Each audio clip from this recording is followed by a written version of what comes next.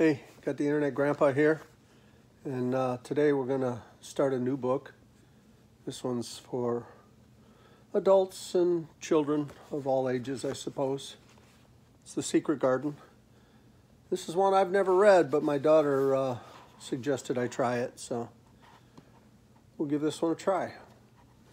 So remember, like and subscribe, and share it with your friends. So let's begin. Chapter 1, There's No One Left. By the way, The Secret Garden was written by Francis Hodgson Burnett. There's No One Left, Chapter 1. When Mary Lennox was sent to Misselthwaite Manor, that's hard to pronounce, to live with her uncle, everybody said she was the most disagreeable-looking child ever seen. It was true, too.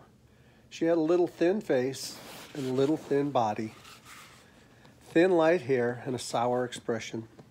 Her hair was yellow and her face was yellow because she had been born in India and had always been ill in one way or another.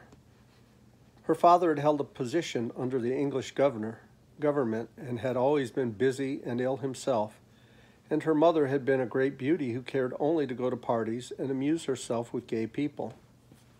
She had not wanted a little girl at all, and when Mary was born, she handed her over to the care of Aya, who was made to understand that if she wished to please the Mem Sahib, she must keep the child out of sight as much as possible.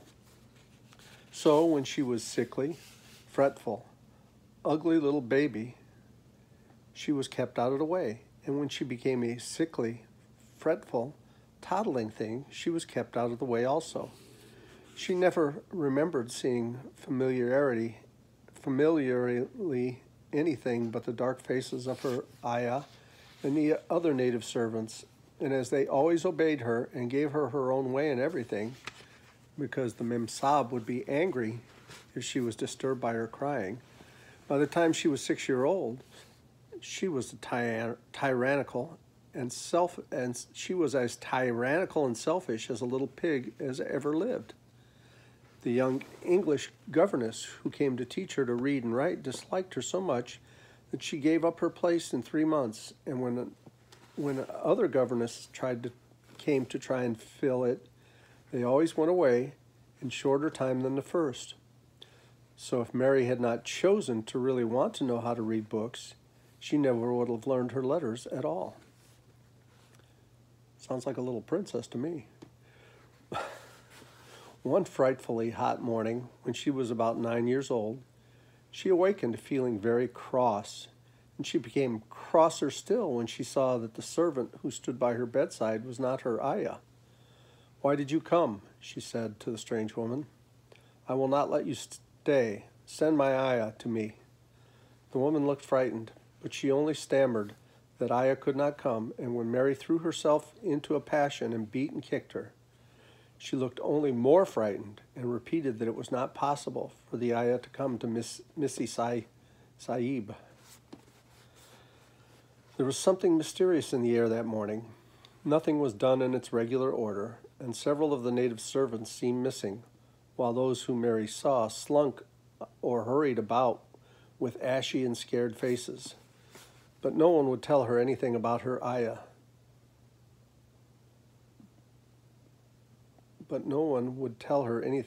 And her ayah did not come.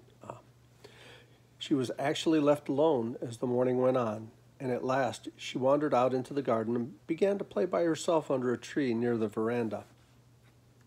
She pretended that she was making a flower bed, and she stuck big scarlet hibiscus blossoms into little heaps of earth, all the time growing more and more angry and muttering to herself the things she would say and the name she would call Sadie when she returned. "Pig, daughter of a pig," she said, because to call a native a pig is the worst insult of all. She was grinding her teeth and saying this over and over again when she heard her mother come out into the veranda with someone. She was with a fair young man, and they stood talking together in low, strange voices. Mary knew the fair young man who looked like a boy. She had heard that he was a very young officer who had just come from England. The child stared at him, but she stared most at her mother.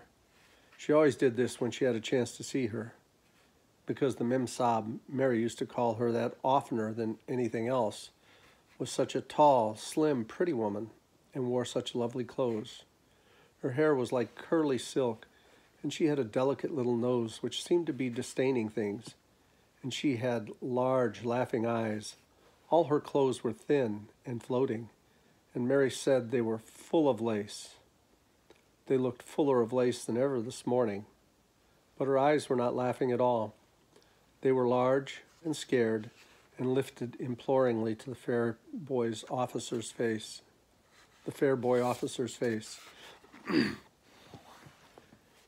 It is so very bad. Oh, it is, Mary heard her say. Awfully, the young man answered in a trembling voice. Awfully, Miss Lennox. You ought to have gone to the hills 2 weeks ago. The Mem-Sab wrung her hands. Oh, I know I ought, she cried. I only stayed to go to the silly dinner party. What a fool I was. At that very moment, such a loud sound of wailing broke out from the servants' quarters that she clutched the young man's arm, and Mary stood shivering from head to foot. The wailing grew wilder and wilder. What is it? What is it? Miss Lennox gasped. Someone has died, answered the boy officer. You did not say it had broken out among your servants. I did not know, Mem-Sab cried. Come with me, come with me. She turned and ran into the house. After that, appalling things happened, and the mysteriousness of the morning was explained to Mary. The cholera had broken out in its most fatal form, and people were dying like flies. The ayah had been taken ill in the night, and it was because she had just died that the servants had wailed in their huts. Before the next day, 3 other servants were dead, and others had run away in terror. There was panic on every side, and dying people in all the bungalows. During the confusion and bewilderment of the second day, Mary hid herself in the nursery and was forgotten by everyone. Nobody thought of her, nobody wanted her, and strange things happened of which she knew nothing. Mary alternately cried and slept through the hours. She only knew that people were ill and that she heard mysterious and frightening sounds. Once she crept into the dining room and found it empty, though a partly finished meal was on the table, and chairs and plates looked as if they had been hastily pushed back when the diners rose suddenly for some reason. The child ate some fruit and biscuits, and being thirsty, she drank a glass of wine which stood nearly filled. It was sweet, and she did not know how strong it was. Very soon it made her intensely drowsy, and she went back to her nursery and shut herself in again, frightened by the cries she heard in the huts and by the hurrying sound of feet.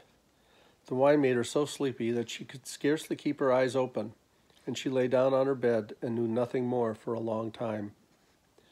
Many things happened during the hours in which she slept so heavily. But she was not disturbed by the wails and the sound of things being carried in and out of the bungalow. When she awakened, she lay and stared at the wall. The house was perfectly still. She had never known it to be so silent before. She heard neither voices nor footsteps, and wondered if everybody had got well of the cholera, and all the trouble was over. She wondered also who would take care of her now that Ayah was dead. There would be a new Ayah, and perhaps she would know some new stories. Mary had been rather tired of the old ones. She did not cry because her nurse had died. She was not an affectionate child, and she had never cared much for anyone. The noise and hurrying about and wailing over the cholera had frightened her, and she had been angry because no one seemed to remember that she was alive. Everyone was too panic-stricken to think of a little girl no one was fond of. When people had the cholera, it seemed that they remembered nothing but themselves. If everyone had got well again, surely someone would remember and come to look for her. But no one came, and as she lay waiting, the house seemed to grow more and more silent. She heard something rustling on the matting, and when she looked down, she saw a little snake gliding along and watching her with eyes like jewels. She was not frightened because it was a harmless little thing who would not hurt her, and she seemed in a hurry to get out of the room. She slipped under the door as she watched him. He slipped under the door as she watched him. "How queer and quiet it is," she said. "It sounds as if there was no one in the bungalow but me and the snake." Almost the next minute, she heard footsteps in the compound and then on the veranda. They were men's footsteps, and the men entered the bungalow and talked in low voices. No one went to meet or speak to them, and they seemed to open the doors and look in the rooms. "What desolation," she heard one voice say. "That pretty, pretty woman. I suppose the child, too. I heard there was a child, though no one ever saw her." Mary was standing in the middle of the nursery when they opened the door a few minutes later. She looked an ugly, cross little thing and was frowning because she was beginning to be hungry and feel disgracefully neglected. The first man who came in was a large officer who had once seen her talking to her father. He looked tired and troubled, but when he saw her, he was so startled that he almost jumped back. "Barney," he cried out, "there's a child here, a child alone, in a place like this. Mercy on us, who is she?" "I'm Mary Lennox," the little girl said, drawing herself up stiffly. She thought the man was very rude to call her father's bungalow a place like this. "I fell asleep when everyone had the cholera, and I only just awakened. Why does nobody come?" "It is a child no one ever saw," exclaimed the man, turning to his companion. "She has actually been forgotten." "Why was I forgotten?" Mary said, stamping her foot. "Why does nobody come?" The young man, whose name was Barney, looked at her very sadly. Mary even thought she saw him wink his eyes as if to wink tears away. "Poor little kid," he said. "There's nobody left to come." It was in that strange and sudden way that Mary found out that she had neither father nor mother left, that they had died and been carried away in the night, and that the few native servants who had not died also left the house as quickly as they could to get out of it, none of them even remembering that there was a Missy Sahib. That was why the place was so quiet. It was true that there was no one in the bungalow but herself and the little rustling snake. And that's the end of chapter 1. So, kind of a sad beginning. Missy Sahib, Mary, she's not a very likable person at this point. I think it has to do with the way she was raised. That's kind of sad. Well, this is a new story for me. I hope we all like it. For now, I'll say goodbye. Love you.